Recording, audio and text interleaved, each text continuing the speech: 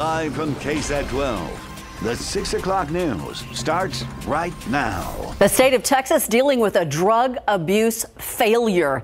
It's now in line for a $2 million makeover for curing the crisis. It's a big federal grant that'll expand how we go forward with an opioid crisis that continues to take lives, particularly in rural Texas. And as we speak, UT Health San Antonio's Be Well effort is creating a new plan of attack for the problem that is being forced to include new drugs, killing families and ruining home lives at an increasing rate. If you live in the big city, you likely know less about this, but head over to rural Texas and opioid-related overdoses, not just in your face, but hard to treat. You're looking at heroin and heroin being used intravenously or IV use. And then there's, of course, the synthetic opioids. Those are the prescription drugs that nowadays are being laced with fentanyl, a way for the addicted to get a greater high and at the same time, a greater chance of overdose. Then you have those individuals that have no idea that what they just purchased and is laced with fentanyl, which unfortunately can lead to a death. And so goes the problem that up until now has largely been unaddressed in the most remote counties of Texas due to a lack of access to care, making these the worst hotspots, but with the most stigma attached to getting help for those addicted. For example, while a city like San Antonio has about a 29% rate of opioid pill distribution, a rural county like Young County in North Texas has an 88% distribution rate, almost 3 times ours. We can help them set up the substance use treatment services, give them the resources, but more than anything else, give them that education and training that they need to understand these disorders. Now, UT Health San Antonio is going to take control using those federal dollars to train, educate, and ultimately begin treatment within reach for those who are addicted. They're going to take away the barriers that currently exist, like lack of transportation, doctors, and rehab in 179 rural areas that currently have little or no substance abuse treatment. And finally, they're going to use telemedicine in a major way for the first time for this, reaching out to those who need help but can't find it in their neighborhoods.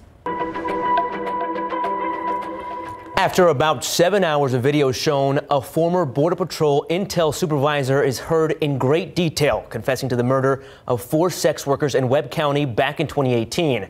The Juan David Ortiz trial is finishing its first week, and the interrogation video came to an end today.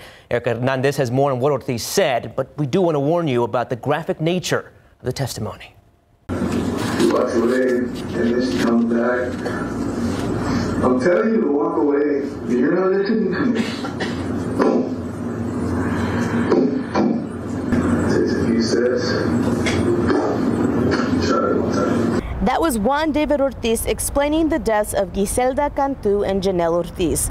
Just moments before, Ortiz talked about how he took Melissa Ramirez out to North Webb County and shot her twice, and then 10 days later killed Claudine Luera on September 13, 2018. This almost 9-hour interrogation video has been shown to the jury the last few days, but this morning, that confession finally being heard. After telling investigators his story, he said while he was waiting to be arrested in the bed of a pickup truck, he called his wife, who was here in San Antonio visiting family at the time. We were a great family, take care of my babies, help everyone back to the radio. Ortiz would be booked and charged with the murders of the 4 women and has been in the Webb County Jail until this year, when he was moved to Bexar County Jail for his trial. A lot of what was heard this morning was very hard for those victims' families, as Ortiz was describing in detail what happened to each woman. Now, this trial isn't over yet. We'll be back here on Monday morning, where testimony is expected to continue. At the Kennedy Reeves Justice Center, Erica Hernandez, KSAT 12 News. Holiday heartbreak for a local woman who lost 3 children in a Thanksgiving Day shooting last year. Katrina Weber reports even as this mother still suffers from her own bullet wounds, why her deep emotional pain from the unsolved murders is what hurts most now. When the weather changes, I can feel it. And when I try to stand up on it, sometimes my knee be just weird. Gunfire that tore into Ishan Wolford's leg last year has left her in almost constant physical pain. Still, it pales in comparison to the emotional pain it caused, the loss of 3 of her children. These holidays going to be rough, really rough. It was on a holiday, Thanksgiving of last year, when it happened. The family was celebrating at a home in the 4,000 block of Sunrise Creek when someone in a white car sprayed it with bullets. One thing I heard was pop, pop, pop, pop, pop. It stopped. Then I guess they clicked it again. Then it started again. She remembers shielding as many of her 12 grandchildren as she could. But when it was over, her sons, 28-year-old Charles Wolford and 25-year-old Eugene Hodge, had been killed. Her daughter, 32-year-old Shinobi Wolford, was paralyzed, then died in June. Ishan tries to remember the good thoughts of them, how Charles could bring a smile to her face. And Shinobi will fix your hair just in a heartbeat. Gene, I call him like me, he's a neat freak. What she can't understand, though, is why someone took all of them away from her. She also wants to know who that someone is. So far, San Antonio police have not made any arrests. Right now, it seems all police have is that very vague description of the car involved, that white 4-door car. They urge anyone with information to call Crime Stoppers. The number 210-224-STOP or 224-7867. Katrina Weber, KSAT 12 News. Burned remnants, untouched fuel pumps, and lots of questions. That's all that remains of the Flying J and Denny's off of I-10 and Foster Road today. That fire sparked this Thursday morning, tearing through the building. Fortunately, everybody made it out safely. The San Antonio Fire Department says they will not be able to investigate because the building had to be knocked down during the firefighting and cleanup process. And they don't know the exact cause. A spokesperson says the first crews reported it appeared to have started in a griddle vent hood in the Denny's kitchen.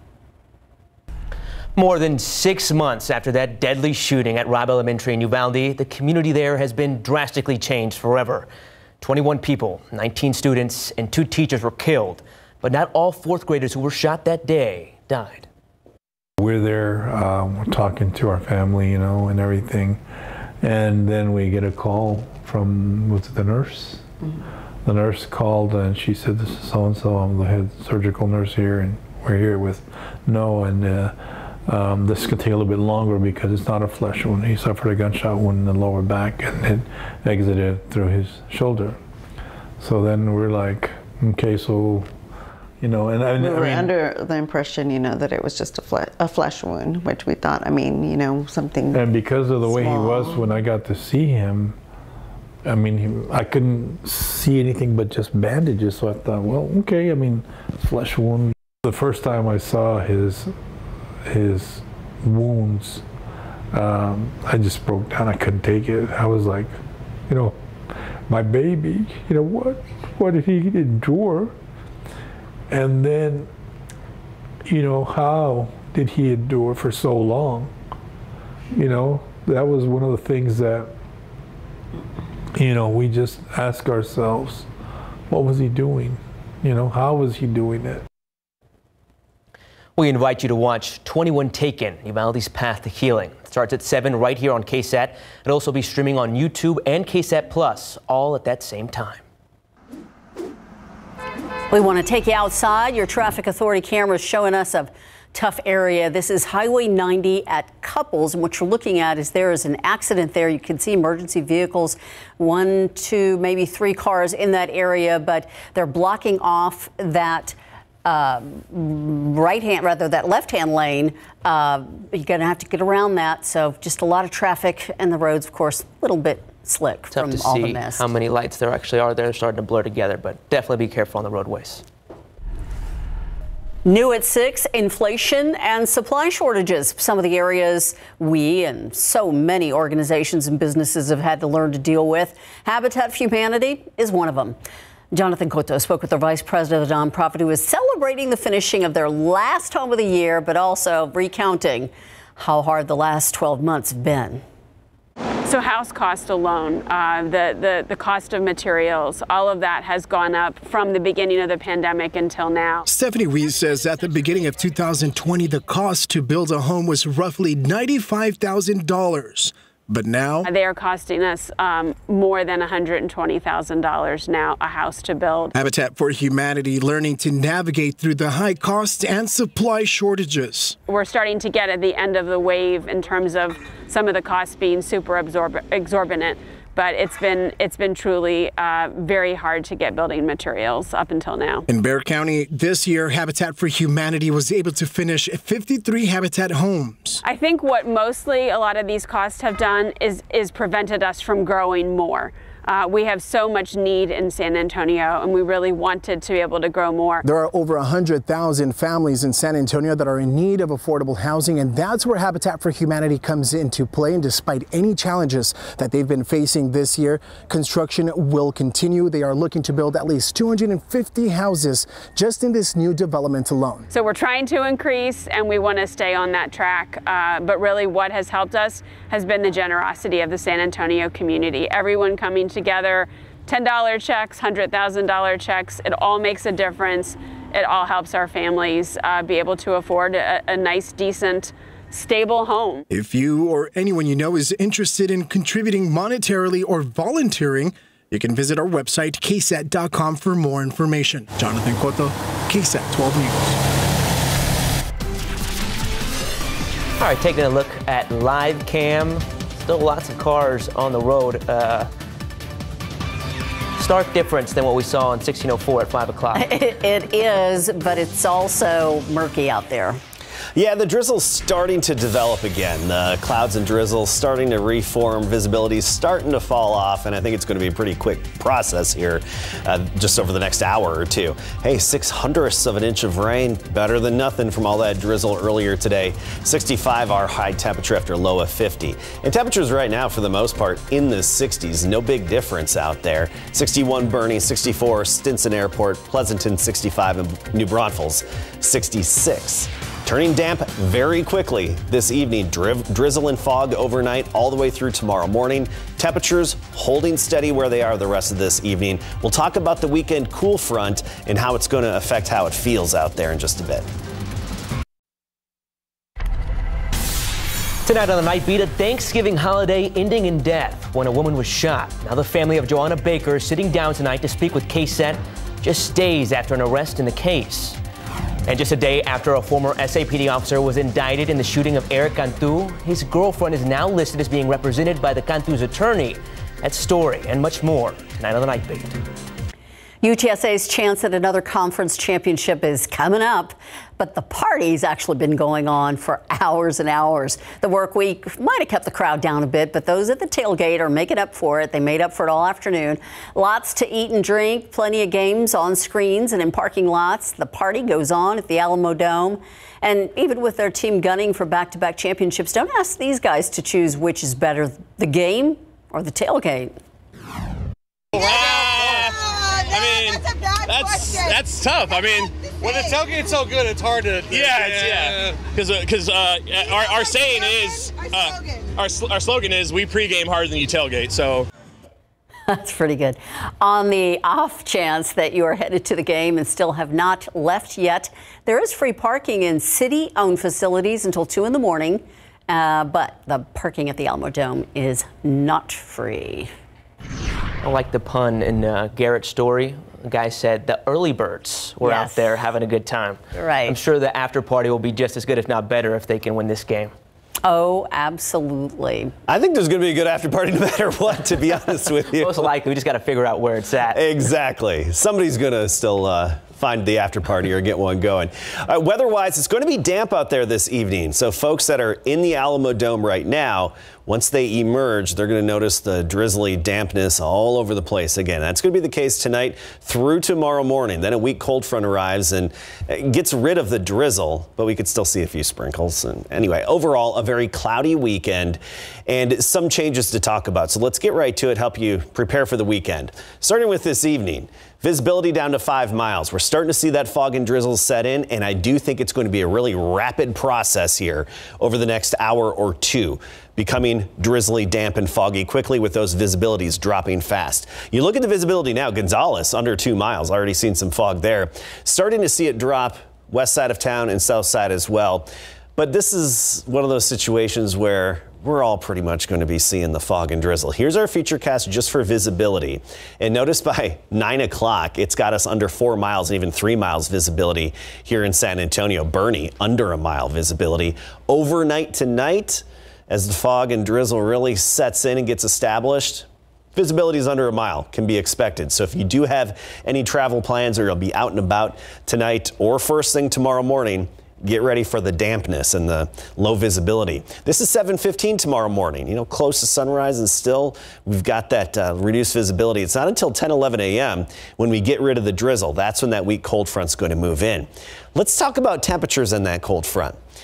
Right now, we're in the low 60s, and we're not going to see our temperatures change much the rest of the night. Pretty much holding steady all night and even on into tomorrow.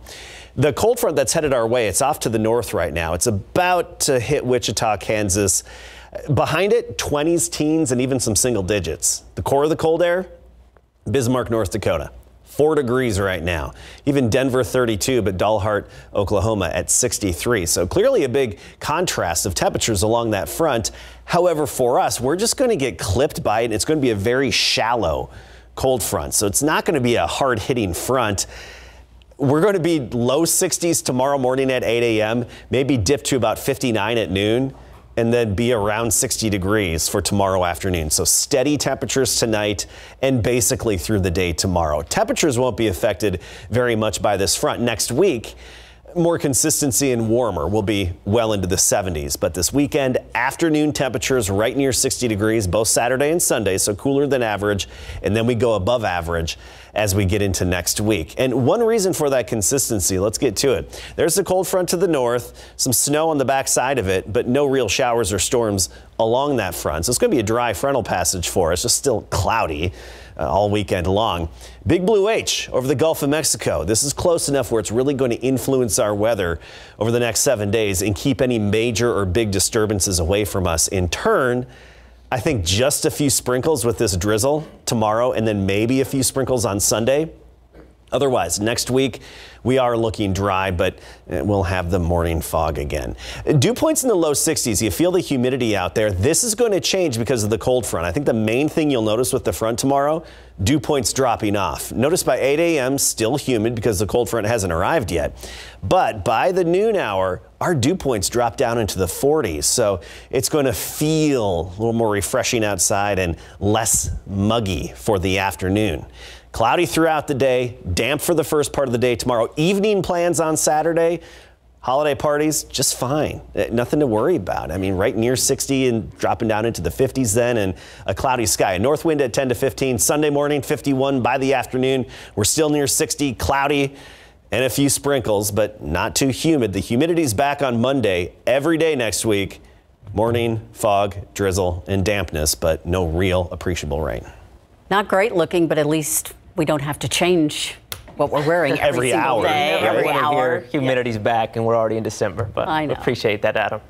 All right, now the Roadrunners are looking to go back-to-back in the conference championship, and we're just a few minutes away from kickoff. We are a few minutes away, and their regular season meeting between UTSA and UNT went down to the wire. A 4-point victory for the Roadrunners, and they won that game in the final 15 seconds. So we are getting ready for UNT UTSA Part 2. It's coming up in a minute. Plus, USA got some good news today. Christian Pulisic, well, he's good to go. Coming up.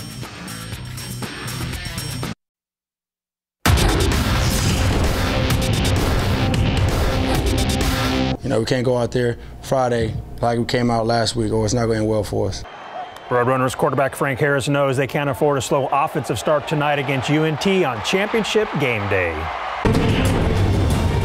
It's almost time for UTSA football to protect its Conference USA championship. The team looks a little different compared to last season, but the goal remains the same for the Roadrunners: beat North Texas. 1 year ago tomorrow, on December 3rd, 2021, UTSA beat Western Kentucky 49-41 to win the Ryan Conference USA championship game for the first time in program history. Former UTSA running back Sincere McCormick was named game MVP after rushing for 204 yards and 3 touchdowns. And former UTSA safety Jamal Sam intercepted a pass as time expired to seal the deal. Earlier this week, Frank Harris was asked, does he prefer facing a known rivalry opponent in a championship game, or would it be easier to face a team they have less history with? It's not really a difference. I mean, whoever's going to be in the championship game, you know, we're ready to play. It just so happens it's North Texas, so we played them already. Got to learn from the film from when we played them and just grow from that. Here's the Ryan Conference USA Championship matchup. Kickoff is in a matter of minutes at 6:30 at the Dome. Earlier today, Incarnate Word head football coach G.J. Kinney was named the new head football coach of Texas State football, the 21st head coach in program history. Kinney will take over the Bobcats after constructing a conference champion, a top 10 nationally ranked team, and FCS playoff participant at UIW. Coach Kinney will continue to lead the Cardinals in the FCS playoffs. UIW will host Furman tomorrow, 1 p.m. at Gale and Tom Benson Stadium.